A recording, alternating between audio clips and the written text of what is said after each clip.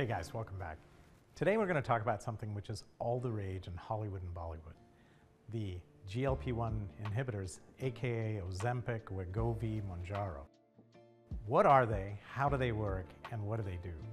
Listen, no one is immune from the little things which Oprah's talked about, where she says that they take away the food noise. And for people who struggle with eating and with maintaining their weight, and more importantly, with diabetes and other things, they've been a panacea which has really helped them. Today I want to discuss what the pros and cons are, how they work, and what they do specifically. But there's even more interesting things which I'm going to talk about, where it's not just for how you look, it's how you feel. And I think this is going to be an eye-opener for many of you. It was for me when I researched this article. So join us on the channel. So let's start from the top. GLP-1 agonists are not new. GLP-1 stands for glucagon-like peptide. And glucagon is a hormone which is secreted, which actually increases the amount of glucose when you need it when your sugars are low. In the case of GLP-1 agonists, they bind to the receptor and actually block that to some degree, and they increase the effect of the insulin. So they decrease your blood sugars slightly. Initially, they were used for diabetes in thinking that this would be another drug in the armamentarium for diabetics. But in fact, what they found in those same patients who took them, they had up to a 10% weight loss, and hence spurred the use of GLP-1 agonists for weight loss. This is not a new series of drugs, and they've evolved over the last 10 to 20 years from doses you need to take twice a day to doses you took once a day to now doses which you take weekly in a subcutaneous fashion. And now they have even multiple forms.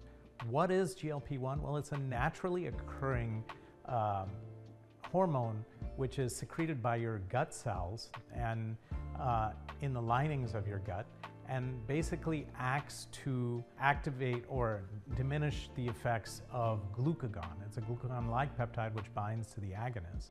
And in doing so, it reduces the amount of glucose and then the amount of insulin.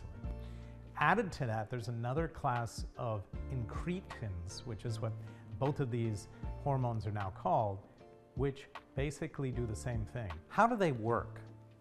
Specifically, what patients have remarked on is that they give you satiation in the brain where you feel full. How does that work? Well, centrally, they're decreasing your hunger instinct, and then secondarily, they're working on your bowel motility and specifically gastric emptying.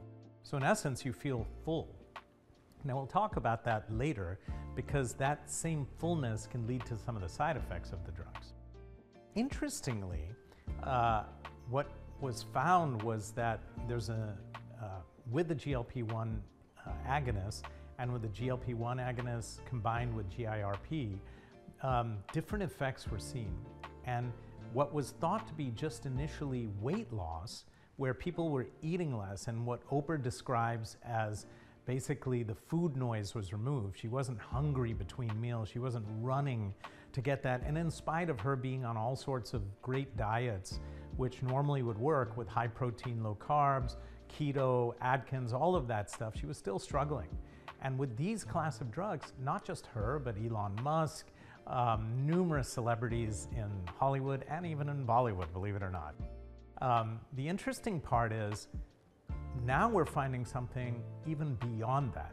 And while some of these drugs were poo-pooed because they had significant side effects in the way of nausea and vomiting, diarrhea, all types of GI type symptoms, and then in the worst cases, pancreatitis, this, that, the other, and small occurrences. In fact, they were well tolerated depending on the dose you were in.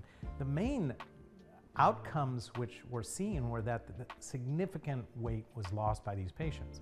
Now, weight loss alone is how you look, perhaps. And in fact, there was something called Ozempic phase where they rapidly lost weight, and the buccal fat pads, meaning the fat pads in their face, would get so skinny that they would look like Skeletor, basically, from the cartoon, and look like they're out of the camps. That can happen on any type of weight loss diet where you rapidly drop weight. But if done in patients under doctor's supervision for the right, either morbid obesity or diabetes, they lost weight in a very controlled fashion and were monitored, right? But here's the kicker. There's been 3 major studies which I saw which went beyond just the weight loss. The first study looked at patients with CKD, chronic kidney disease, and this was published in the New England Journal of Medicine recently in 2024.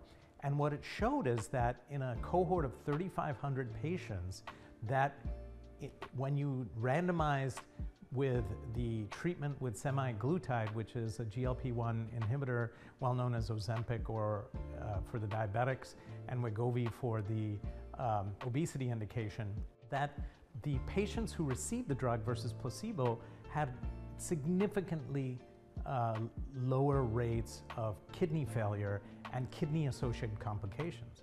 So here's a situation where it wasn't just affecting your middle metabolism and your glucose tolerance and your insulin secretion, but it was actually having an effect.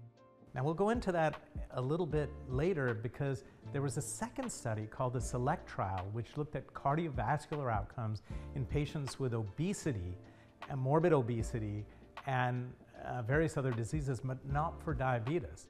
And what they found was that in that study with semaglutide again, that there was a 20% reduction at 2 years in all-cause cardiovascular mortality and morbidity, less strokes, less heart attacks, and less complications.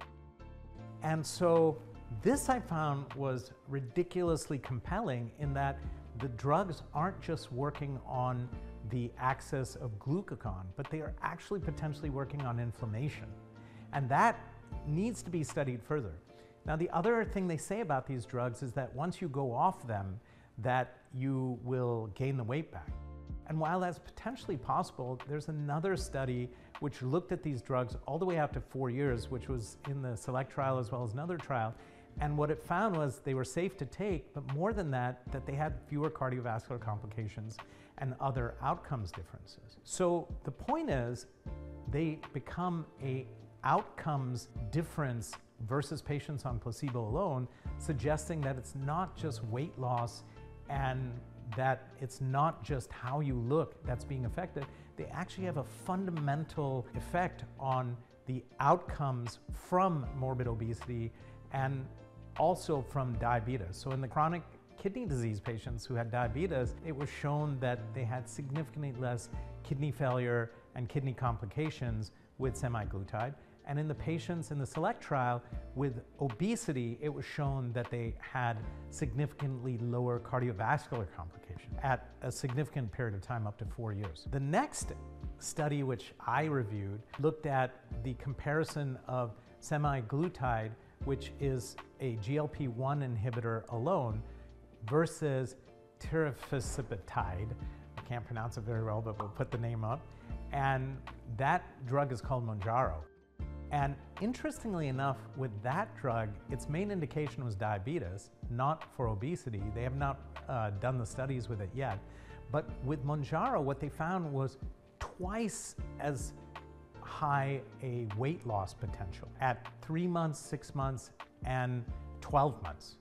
And so what they found is with Mounjaro or tirzepatide, which works on both GLP-1, which is the glucagon-like peptide agonist, and also GRP, the gastrointestinal-related peptide, which works on the metabolism at the intestine level on glucose. Mounjaro actually had a much higher weight loss potential, up to 10% versus 5%, which was seen with the Ozempic or the Wegovy. Now look, none of these things should be done arbitrarily, nor should they be taken without a doctor supervising it, because there are complications with them.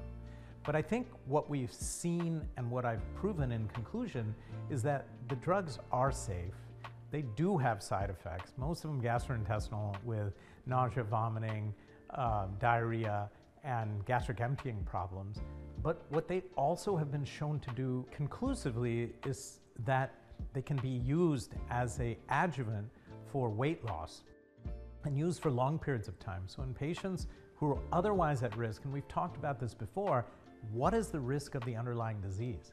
What is the risk if you're morbidly obese with a BMI of greater than 35%? Well, there it's pretty clear that your risk in a 10-year period of dying could be as high as 50% versus the normal, right? And when you compare the complications of these drugs and the outcomes differences, which may be working both at the glucose and the insulin level as well as the inflammation level, I think what we've shown is that you actually have a potential addition to the armamentarium for diabetes. Now, look, the trainers, the dietitians, all these guys are going to say people are taking shortcuts. I think it should be part of a holistic lifestyle change. But honestly, it's not easy to just drop weight. And, having, tried many diets myself with my patients, I can tell you that the problem is they constantly yo-yo. And the bottom line is they will lose weight on all these diets.